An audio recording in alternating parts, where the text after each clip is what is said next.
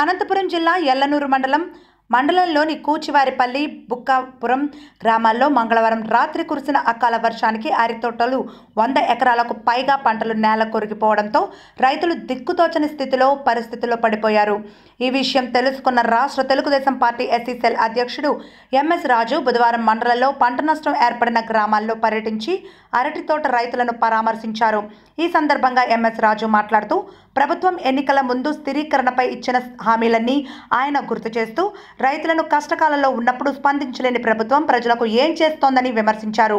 100 ఎకరాలు నేల కొరిగిన అరటి తోట విలువలు ₹1 కోటి నష్టం వాటిల్లిన రైతులను పరామర్శించే స్థితిలో కూడా వైసీపీ నాయకులు లేరని ఆయన ఆరోపించారు.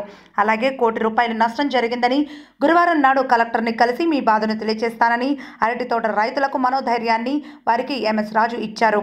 ఈ కార్యక్రమంలో రాజుతో పాటు తెలుగుదేశం పార్టీ జెడ్పీటీసీ అభ్యర్థి దొడ్లో రామాంజనేయులు, పురుషోత్తం నాయుడు, సంజీవరాయుడు, హనుమయ్య మరియు ఆ గ్రామ రైతులు పాల్గొన్నారు.